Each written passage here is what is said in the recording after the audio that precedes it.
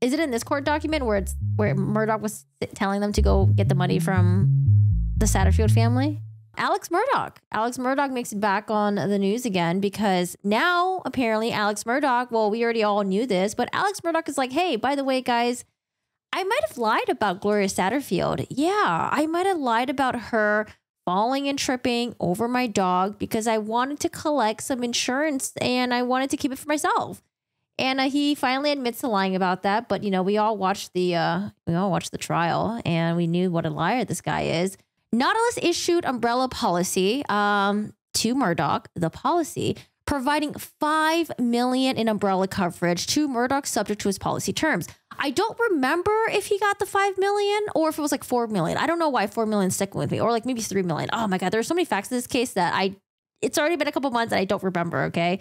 On February 2nd, 2018, Gloria Satterfield fell. She died, however, a couple weeks later, February 26th in 2018. I believe she fell and then it seems like she never really gained conscience and she ended up dying in the hospital. 12, Murdaugh made a claim for the coverage under the policy with regards to claims against him purportedly on behalf of the estate of Ms. Satterfield. Immediately following Gloria Satterfield's fall on February 2nd, 2018, Murdaugh rushed to the scene, arriving before... he actually did. I was actually wondering when Alex Murdaugh actually got to the scene because to my understanding, he wasn't there. It was Paul that was there and it was Maggie that were there. And then they were the ones that called 911, right? And then people were saying they're like, well, Alex Murdaugh was the one that concocted this, fell over the dog thing. But it was like, well, Alex Murdaugh wasn't there. So now we know based on this that Alex Murdaugh, I guess he arrived before EMS. And maybe that's when he was trying to get his story together. So he's like, oh my God, this is an opportunity for me to collect money.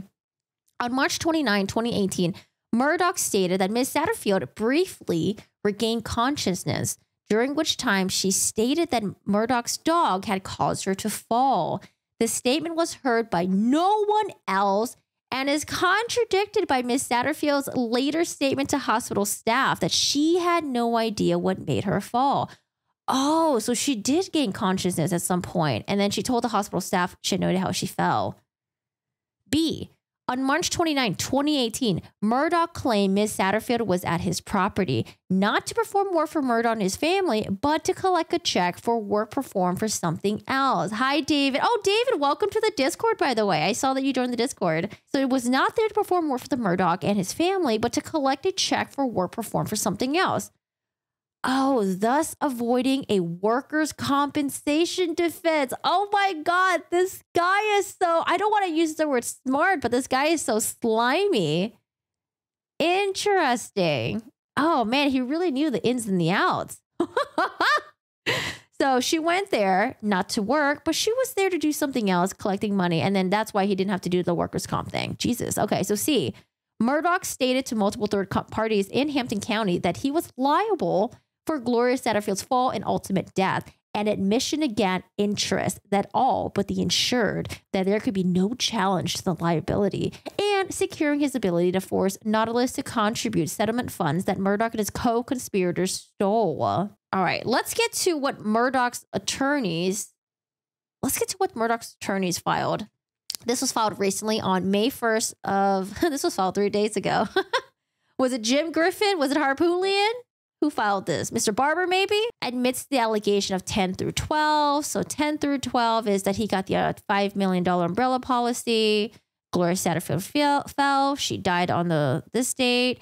That Murdaugh made a claim for the coverage. Okay. D. Defendant admits the paragraph 14D insofar as he was not a bona fide insured seeking coverage because he invented the critical facts, giving rise to a purported liability covered by the Nautilus insurance policy, and he acted to assist the Satterfield estate succeed in the claim of those facts, which the representative of the Satterfield estate believed were true. Defendant does not recall the details of what the letter had appeared on the correspondence from 5 years ago. Darth! The allegation that Fleming and Murdaugh were effectively co-counsel is not a factual allegation, but rather a vague editorial comment requiring no answer. And to the extent an answer is required, defendant does not know what is meant by the statement and therefore denies it. Defendant admits the allegation in paragraph 14E. What is 14E? 14E, Murdaugh pressured Nautilus to settle the claim, threatening a suit for bad faith against Nautilus if it refused to pay policy limits. Okay, he denies that. F, admits the allegations in paragraph 14F insofar as it alleges defendant demanded Nautilus to pay his full policy limits and the defendant threatened to admit liability at trial. Defendant does not know what is meant by the allegation that he was abusive towards the Nautilus adjuster and therefore denies the allegation. Sure, Alex. Sure you don't. Sure. Murdaugh. Oh, my Lord. Please don't tell me that's what they call him in jail. Love letters from whom? What do you call those people again? That like, there's a term that you call for people who have like a really weird and severe love connection with people who committed crimes or in jail. Psychos. Now there's another word for them. Hybristophilia. Hi, Rick. How are you doing today? Hybristophilia. Yes, these are hybristophiliacs. Chris Watts had a couple of these hybristophiliacs too, because when Chris Watts was in jail, we actually read those letters and those are pretty bad. It's like, Chris, I know you didn't do it. Chris, I know you love your family. You would never do it. And you're only admitting to it because of the pressures or something like that. And there was one that was like, Chris, your wife treated you horribly and pretty much like blamed the wife and it's like saying that she got what she deserved or something and that she shouldn't have treated him that way. And then like, I don't know. It's just I don't know. I didn't read any of the Alex Murdaugh ones, but sure. Denies that Corey Fleming or any person at Moss and Coon, PA had knowledge that the forged account receiving the funds were controlled by the defendant. Defendant admits attorney's fees were deducted from the disbursement, but does not recall the exact amount of fees.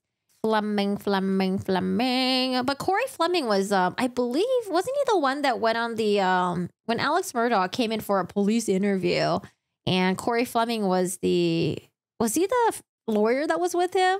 Where I was like, oh man, the lawyer should have told him to get the heck out of there. Oh yeah, it is Corey Fleming. Yeah, that's right. It was Corey Fleming. Corey Fleming, a fellow attorney, Alex Murdaugh's friend, was in the room for this interview. Fleming said, maybe I'm mistaken. I thought we were here to get an update on the case. I'm not comfortable with you asking Alex questions as a suspect. Yeah, Corey Fleming should have been like, Alex, get the heck out of there. Just get him out of there. Because, Alex Murdaugh, he had to play it like, oh, I want to be here. I want to give them information. I want to be helpful to the case. Blah, blah, blah, blah. All that Alex Murdaugh BS. But like Corey Fleming should have dragged his butt out of there. Okay, I'm sorry. I did get them mixed up. So Russell Lafitte was the one that wanted a new trial. He's the one that's already been through trial. And he was like, oh, Alex Murdaugh, my friend right there on his murder trial, said that I wasn't involved, that I didn't know anything. And so therefore, I shouldn't be in trouble. No dogs were involved in the fall of Gloria Satterfield on February 2nd, 2018. So that's a big one right there. Because he said that Alex Murdaugh was like, yeah, Gloria Satterfield, she tripped over one of my dogs. I wonder if he blamed it on Bubba. Bubba? After Miss Satterfield's death, defendant invented Miss Satterfield's purported statement that dogs had caused her to fall to force his insurers to make a settlement payment. And he stated that she was not on the property to perform work. B, defendant admits the allegation to paragraph 17C, except the defendant denies the existence of any conspiracy to improperly cause Nautilus to pay a fraudulent claim. Man, I wonder if, do you guys know if at any point, has there been any record of Maggie or Paul saying that Gloria tripped on the dog? Or do you think that Alex didn't tell Maggie and Paul to lie and that he kind of just did everything on his own on the offside and Paul and Maggie didn't know anything about this whole dog tripping thing? Oh, man. Because I wonder when they were still alive, I wonder if the tripping on the dog thing became like news. And if they were like, yo, Alex, like, what the hell? Like, what? Did you say that Gloria tripped on dogs? What? Fallen. She's bleeding from the head. Yes. Hi, KK. How old is she? I'm not sure, like 58 maybe. Do you know if she fell from standing or not? No. Where'd she fall from? She fell going up the steps, up the brick steps. Okay, so she outside or inside? Okay, so she fell going up the brick steps. So it seems like Maggie knows what happened. And then I want to see what Paul says. Hello? Yeah, can you ask the patient what kind of pain she's having? Ma'am, she can't talk. Okay, do you know... She's cracked her head and there's blood on the concrete and she's bleeding out of her left ear. Okay, she's bleeding out of her ear? And out of her head. She's cracked her skull. Okay. Jesus, ouch. All right, the other lady said that she had tried to stand up and fell down again? No, I was holding her up. And Okay. she told me to turn her loose and she was trying to use her arm, but then she fell back over. Okay, do you guys know who she is? Yes, she works for us. Okay, do you know if she's ever had a stroke or anything before? Ma'am, can you stop asking her these I questions? already have them on the way. I already have them on the way. Me asking questions does not slow them down. Yeah, I mean, we don't really like Maggie and Paul's attitude on this 911 call. But, you know, maybe when they're really stressed out, they just tend to lash out on people or something like that. We don't like the tone either, but I get it. You know, it's a tough one because like people did say that like Paul really did love Gloria and maybe he's just really frustrated because he's like, are the cops coming or what? Like, hello? Like, well, do you have paramedics coming over? So I don't know. Some people do get agitated like this. Yeah. In any way. These are relevant questions that I have to ask for the ambulance. One of my questions is, has she ever had a stroke? I don't believe she's ever had a stroke now that I know Okay. Okay, is she able to talk to you guys at all, or is she unconscious now? She's not unconscious. She's just mumbling. Okay. I believe she's maybe hit her head and maybe has a concussion or something. Okay. Maybe. Do you know what her name is? Gloria Satterfield. You said Sanderfield? Ma'am? You said Sanderfield? Satterfield. Satterfield. Okay, what's the house look like out there? It's Sorry, I'm laughing because when she was trying to like repeat back the last name, I feel like Paul was just really annoyed. Okay, so I just wanted to listen to it again because I just wanted to refresh to see if like they ever mentioned Gloria Satterfield telling them what happened. But it seems like I can't tell if they saw what happened, but Maggie did say that she was going up the steps and she fell. Seems like Paul didn't see what happened. But yeah, I always wondered, how did Alex say that he knew what happened? So Alex apparently rushed back home before the paramedics got there, okay? Rushed back home, and he probably concocted the story really quick. And then he was like, yeah, you know, before the paramedics got there, Gloria Satterfield told me, and only me, no one else around, that she tripped on the dogs. Yeah, she tripped on the dogs. So that's why he can get the insurance payment, right? And then also that he was like, well, Gloria Satterfield, she wasn't working at the time for me. She came to pick up a check or something. She came for something else. That's why they didn't have to pay for the workers' comp. So, slimy dude. Got a slimy dude over here. Defendant admits his actions were reprehensible and that he misused vulnerable persons who trusted him. However, it is hyperbole to claim that stealing money from insurance companies is depravity without the precedence of Western jurisprudence. Defendant did state that Miss Satterfield was not on the property at the time of her fall to perform work for the defendant. He does not recall, however, why she was there that day over 5 years ago and therefore denies the allegations of paragraph 22C.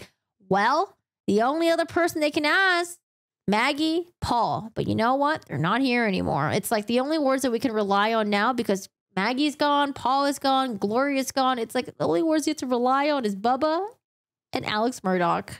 Defendant admits that his conduct was immoral, unethical, oppressive, and or offensive to public policy.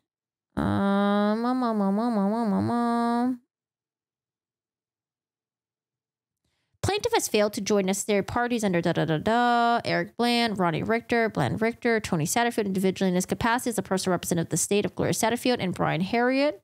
Where's the part that it says that, is it in this court document where Murdaugh was telling them to go get the money from the Satterfield family? Individually and in his capacity as a personal representative of the state of Gloria Satterfield, and Brian Harriet has recovered over $7.5 million by means of action in South Carolina Court of Common Pleas for Hampton County. Based on the allegations, the defendant converted a payment from Nautilus that should have been paid over to the Satterfield estate. Oh, if Nautilus never should have made any of the payment to the Satterfield estate and only attempted to do so because it was a victim of fraud, then the parties in possession of a recovery of the money allegedly stolen from Nautilus are necessary parties to an action by Nautilus for recovery of that money because A, the court cannot accord complete relief among the existing parties in their absence, and B, those persons and entities claim an interest relating to the subject of the action. Their absence will leave existing parties subject to the substantial risk of incurring double, multiple, or otherwise inconsistent obligation because of that interest. Yeesh. Man. I feel bad for the Satterfield family. Leave them alone. Just leave them alone, man. They don't want to be sucked into any of this. Jesus.